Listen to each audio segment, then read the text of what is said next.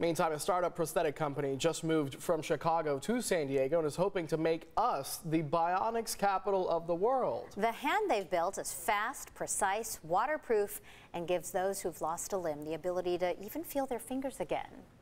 Yeah, this is truly just incredible. I was able to get kind of a look at the future today. It could be the future for amputees. This startup called Bionic actually chose San Diego, Scripps Ranch to be specific, because of our strong military ties. Also, the innovative med tech work being done at UC San Diego and the Challenged Athletes Foundation. So the prosthetic hand they've created is controlled using your own muscles, and when the hand is touched, there will be a vibration within the socket. It's built on a 3D printer right here in San Diego. A leg is also now in the works. There are currently 80 people in the U.S. who have one of these bionic hands, but as you can imagine, the demand is growing. NASA even purchased one to see what they can do with this hand in space from here on Earth. The founder and CEO is equally impressive.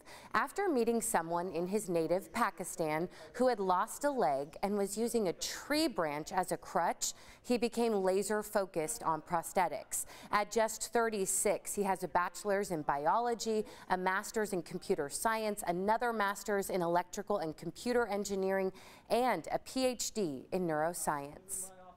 This is the first hand to give users touch feedback. So our first patient in the U.S. is an Army sergeant who lost his hand in Iraq in 2005, Sergeant Garrett Anderson. And when he holds his daughter's hand, he can actually feel it. And that's something that no other bionic hand on the market is able to do. And you know, that's why we do what we do, so we can give back to those who have helped us so much. Yeah, there have been 9 different versions of this hand since 2014 that really only seem to keep improving. Bionic is now working on surgeries that would connect these hands directly to the bones and nerves. This bionic hand is actually now covered by Medicare. Before that, only 10% could afford it. That is now up to 75%. Wow. Reporting live in studio, Jenny Day, CBS 8.